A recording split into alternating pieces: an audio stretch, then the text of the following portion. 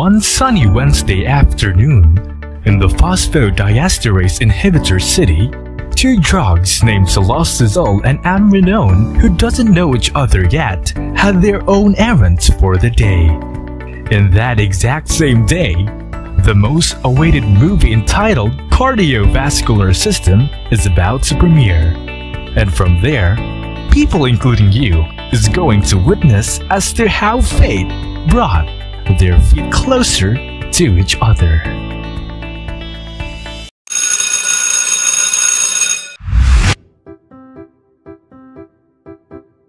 What a beautiful day! OMG, the movie I like is finally showing today. I need to get ready. I have a long day ahead of me. I have to go to the mall so I can finally take this buy TV off my list. Wait, what? Why is the mall so occupied today, and what's with everyone's rush to the cinema? Oh, whoa, so this explains all the rush.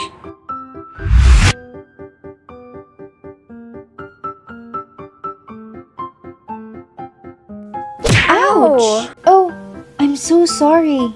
Wait, do I know you? I think I should be asking you that one because you look so Oh, right! You are the friend of my friends. Ah, yeah, the Minotropin twins. What a small world. Yup. By the way, I'm cilostazol, but my chemical name is 6,4,1-cyclohexyl 1H tetrazole 5-ill-biodoxy 3,4-dihydrocarbosteryl. Just don't call me using that name. It's too complicated. I have a chemical name too. It's 5-amino 3,4'-bipyridine 6,1-H-one, and I agree. It's too complicated. For short, you can call me amrinone. Nice to meet you. You know what? We should hang out sometimes. You can look for me in any pharmacies as Agravan, Clazol, Celestin, Pencil 50 and 100, Platecil, Platal, and Vaxol. Oops, I have a lot of brand names. Sorry, how about you? Where can I find you? It's really easy to find me. Simply ask for Guinocor and I'm right at your service. Do you know anyone who is pregnant though? Please warn them to use me only if the benefit justifies the potential risk because I belong under the category C of pregnancy categories. You do? Me too! Wow, we now have something in common. I'll take note of that. Anyway, I am classified therapeutically as an antiplatelet agent and pharmacologically as quinolinone phosphodiesterase inhibitor. That's so interesting. Pharmacologically, I am also a phosphodiesterase inhibitor, except I inhibit the type 3 pyridine phosphodiesterase. For my therapeutic action though, we are nothing alike. I am a positive inotropic agent with vasodilatory properties, meaning I strengthen the force of a person's heartbeat. Oh, okay, that's nice. I actually work for patients who have intermittent claudication. Just in case you are wondering, intermittent claudication is pain in the legs that occurs with walking and disappears with rest. The pain occurs due to the reduced blood flow to the legs. How about you? Who do you work for? Thank you. I didn't know that. As for me, I simply work for patients with congestive heart failure. So, you enjoy helping out a lot, huh? As much as I want to, I am restricted from patients who have heart failure of any severity or patients who are known or suspected to be hypersensitive to any of my components. But the one good thing is that patients with severe underlying heart disease and patients who are taking other drugs that have antiplatelet activity can still use me, but with ultra mega, superb, and extra care. And you? Are you good for all? Well, just like you and all of our other drug friends, I am restricted from patients who are hypersensitive to my components too. The FDA also specifically noted that patients who have a known sensitivity to bisulfites should not infuse me into their system due to my sodium metabisulfite content. That's too unfortunate. We really do have our own struggles. It's really sad when we want to help all patients, but some things just don't go our way. Right? But cheer up! The movie is about to start. The movie poster looks really good. Let's continue our chit-chat later. How about we go to the newly opened coffee shop near the mall? Sure, I heard their Dragochino tastes good. Let's continue our talk there. So, where were we? Oh, you mentioned earlier that you work for patients who have intermittent claudication.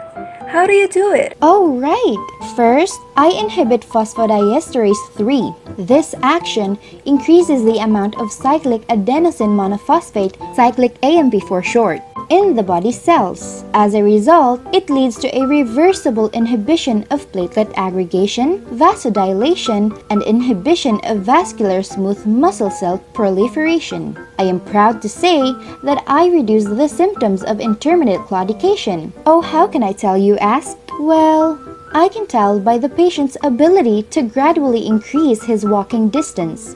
How about you?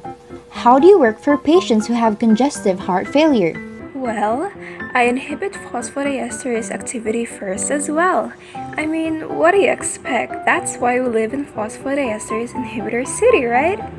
Anyways, like what you said, this action increases the cellular levels of cyclic AMP, but in my case, this occurs in myocardial and vascular muscles. This then stimulates calcium ion influx into the cardiac cell, resulting in a positive inotropic effect. By positive, it means I strengthen the force of the heartbeat, plus I also perform vasodilatory activities, which is why I am very much needed by patients with CHF. Oh, we're equally just as helpful to the human body. It's exceptionally amazing that we're able to do all these in order to relieve certain problems in the human body. Amazing, aren't we? Of course we are, but looking at our physical appearance, I can say that we still have a few things that aren't in common. Wow, good observation. I come in the form of a tablet because patients receive me orally. I am well absorbed in their GI tract, but it's better if patients take me after a high-fat meal because their body will absorb my components much better.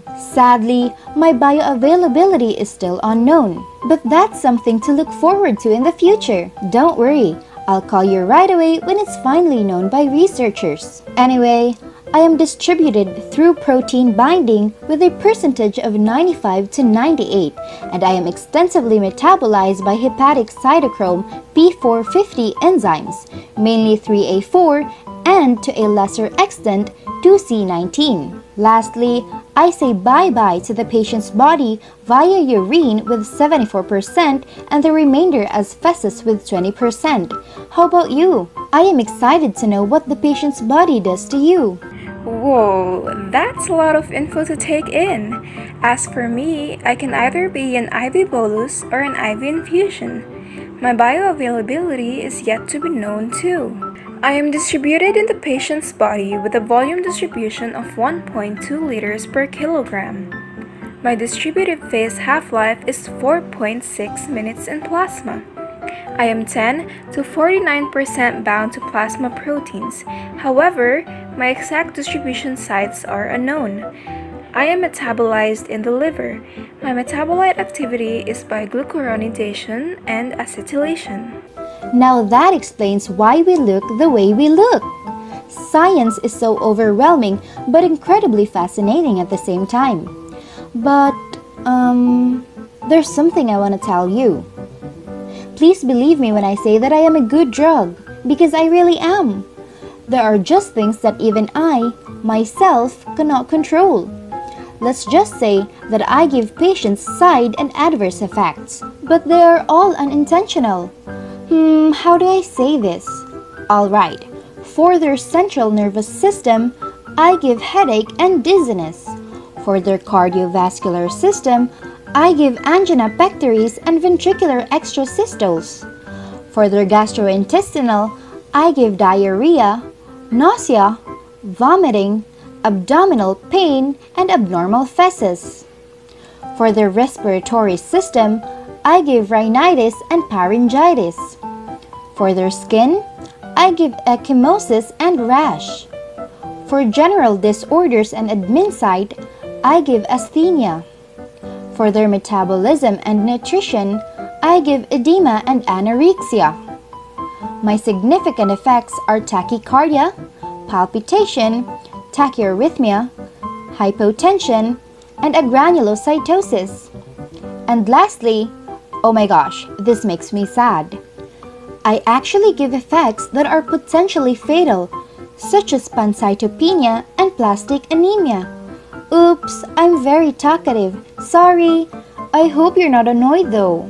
Gosh, that's a lot of adverse effects. Let's be real though, there are times when we may worsen the patient's condition, but I agree with you. Those side effects are unintentional and definitely out of our control. I admit, I cause adverse effects to my patients as well, the most common being thrombocytopenia, which affects their hematological system. In their cardiovascular system, I may cause arrhythmia or hypotension. In their GI tract, I may cause nausea, vomiting, or abdominal pain. In their hepatic system, I may cause an increase in the amount of their bilirubin, causing jaundice and hepatotoxicity as well. For their endocrine system, I may cause nephrogenic diabetes insipidus. As for general side effects, I may cause fever, chest pain, and burning at the site of injection. For hypersensitivity reactions, I may cause pericarditis, pleuritis, ascites, myositis, and/or vasculitis. Thank you for opening this up to me. I'm glad we were able to talk about both our good and bad sides. No problem, and oh no, I almost forgot! I need to buy the TV my mom instructed me to buy. Would you like to come with, or let's depart for now? I'm not actually busy, and besides, it's still early. I'll keep you company. Sure.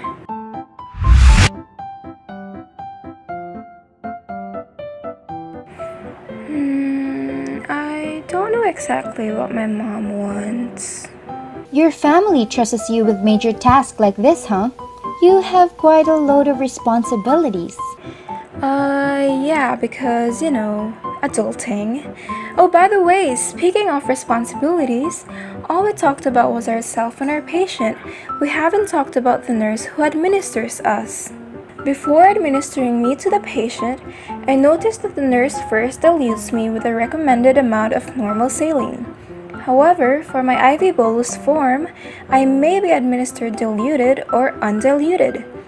Anyways, she always makes sure that my end solution is a clear yellow without precipitate. I also noticed that the nurse warns her patient that a burning sensation may occur at the injection site, and she advises the patient to report adverse effects reactions right away. During administration, the nurse makes sure that my diluted self must be used up in 24 hours. She also monitors the infusion site to prevent extravasation. The nurse keeps checking in too to monitor the patient's blood pressure, heart rate, and respiration rate. I bet this is because the clinical response and adverse effects determine the rate of administration and duration of my therapy. After, the nurse checks for an increased cardiac output and relieves symptoms of CHF in her patients. These are indications of my therapeutic effects. She also monitors the patient's platelet count to determine if the patient is at risk for thrombocytopenia. The nurse also observes the patient for adverse effect in his GI tract and note for any signs of allergic reactions. The nurse does this so that she would know if she has to discontinue my use or not. Really? Gosh, I didn't know nurses had a lot of responsibilities. Your nurse and my nurse handle us so differently. Before administering me, nurses need to assess patients for signs and symptoms of congestive heart failure. They should not give me to patients with signs of congestive heart failure. They also need to warn female patients that breastfeeding isn't allowed while taking me. They have to instruct patients to report side effects promptly. And they need to make sure I was stored at 20 to 25 degrees Celsius. During administration, I have to be taken orally with 100 milligrams twice a day and 30 minutes before or 2 hours after meals. Nurses should not give me along with a grapefruit. That's a no-no. Grapefruit juice can increase my amount in the blood, therefore increasing the possibility of adverse effects. I don't want that to happen either. Finally, after administering me, nurses should implement therapeutic exercises to hasten the effects of drug therapy.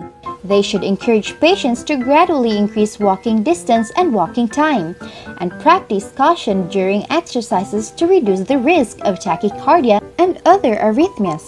Nurses should check the patient's blood pressure, heart rate, and fatigue levels regularly to assess their exercise tolerance. Lastly, they should monitor my therapeutic effectiveness, and that includes the patient's ability to walk without leg pain. They really are skillful individuals. I'm really happy because nurses exist. True, they handle us to help minimize errors. And they deserve all the love in the world. Yes! Oh, the sun is about to set. I think I should go. Wait, let's go together. I'll just pay for the TV. Sure. And from that day onwards, Salostazole and Amrinone became best friends. During weekends, they would hang out in the park, in the mall, in the library, and even go to church together during Sundays. And that is how they met. 2 movie tickets for a lifetime friendship.